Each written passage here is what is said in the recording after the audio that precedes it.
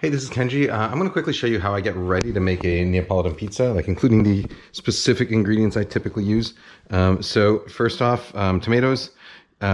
These are, so Cento used to make DOP San Marzanos. DOP is the sort of government certified tomatoes. They don't do that anymore, but they have this Pomodoro San Marzano certified thing, which I think are actually really good. They're available in almost every supermarket. If I can't get these, then I'll get, if I can get them, actually, what I'll get usually is Bianco di Napoli, which is Chris Bianco's brand of tomatoes from, they're grown in California. They're excellent. So I'm just taking a hand blender, real brief buzzes in there. I don't want to like make it into a complete puree, but I do want to break down the whole tomatoes. So these ones come packed in puree. If your tomatoes come packed in water or in tomato juice, you want to give them a little drain so just dump them into a strainer, give them a little drain, and then puree them. Otherwise they'll be too watery. So all it is tomatoes and salt. That's it. All done. A few buzzes. That's it.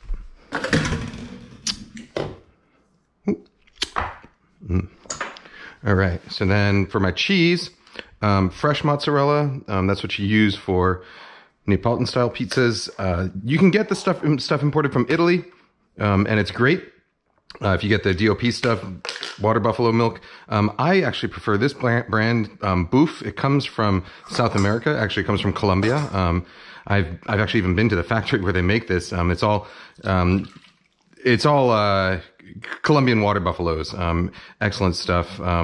Actually, I'll put some B-roll up right now of the visit to that factory. Maybe I'll talk more about this later. But this is available at like Whole Foods and sort of fancier markets. I find it actually is a little nicer generally than the imported Italian stuff, only because it's usually a little fresher. And so when you buy the imported Italian stuff, it often has a sort of funkiness to it that is not really supposed to be there, which is, I always thought that funkiness was something that was a product of it being water buffalo milk. And so when I used to eat it growing up, or when I tried the fresh mozzarella, I was like, okay, that's what real mozzarella tastes like. But then when I actually went to Naples and tried the real fresh buffalo milk mozzarella there, it doesn't have any of that funkiness at all. It's just a really nice, clean flavor. And that's what I go for my mozzarella now. So Boof, I think it tends to be a little bit fresher in the market, so it doesn't have that funkiness. It just has the richness. If you can't get water buffalo mozzarella, you can use regular mozzarella, of course. Well, it would be called Fior di latte, but cow's milk mozzarella is totally fine. It just won't have quite the same richness. So when it comes packed in water like this, you do want to kind of tear off chunks of it. If you try and just put it straight on your pizza, it'll get super watery. So what I do is I let it sit. Basically, when I pull out my pizza to proof, I pull out the mozzarella at the same time. I tear it into chunks. That's about enough for 2 pizzas here. You pull it into chunks, and you just let it kind of sit in a strainer and let all that excess liquid drain off. Oh, these are regular old plum tomatoes, non-San Marzanos. These are like kind of generic supermarket brand. The difference is not, the difference is not huge, but San Marzano tomatoes tend to be both sweeter and more acidic, which gives them a brighter flavor than your standard sort of plum tomato, standard Roma tomato. All right, so then the last thing is fresh basil, of course. Actually, not the last thing. Fresh basil. You want a good olive oil, California Olive Ranch. I'm going to use the Arbequina. Honestly, any olive oil that you enjoy that has a nice flavor, a nice full flavor, is going to be fine on your pizza. I like California Olive Ranch. There's this, not sponsored, not an ad. I just like them, and so I'm going to use it. My other favorite local olive oil is Seca Hills. You can get that around here too in California. I don't know if you can get it where you live. Try a few different olive oils, whatever's available locally. Taste it, see the one you like the most. Don't pay attention to the label. Pay attention to the cost if you have to, and go with the one that you like. Don't listen to what anyone tells you about what is good and bad. You should go with your own taste. Although I will say that a good olive oil, things that you should generally, like what experts sort of agree are in a good olive oil. So you want, there's all different styles, but generally like a little bit of pepperiness and bitterness sort of in the back of the throat, a little bit of a burn. That is actually a sort of desirable trait in olive oil, because it kind of enhances other flavors. That's generally seen as a desirable trait that people maybe are not don't immediately notice that they like. But when you eat it with other foods, it brings out a lot of other flavors. So, all right, and now the final thing, I got my dough going here. This is a sort of more strictly Neapolitan pizza dough than the last one I made, which got totally messed up. This one made this morning in the food processor. 65% hydration. This is a 00 bread flour, the blue kind. Sorry, 00 pizza flour, Caputo.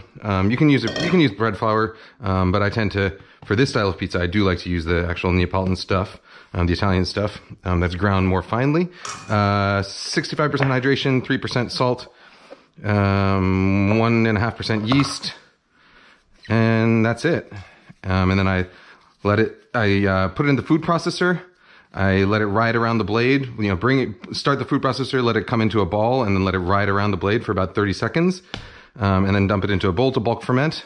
And this has been in there since around 10 a.m., so about 5-6 hours. Now I'm going to take them out, and we're going to shape them into balls. Oh, you can see that. So the way I was doing that, so I kind of fold over the top and push them around, tuck it into the bottom so that you end up with like a little pinch at the bottom, so it looks kind of like a balloon, And then I, as I'm doing that, I kind of twist it around and pinch with my thumb and my finger here like that, and that gives you a nice smooth surface on the top. And then you can put it down on a dry spot on your board, no flour.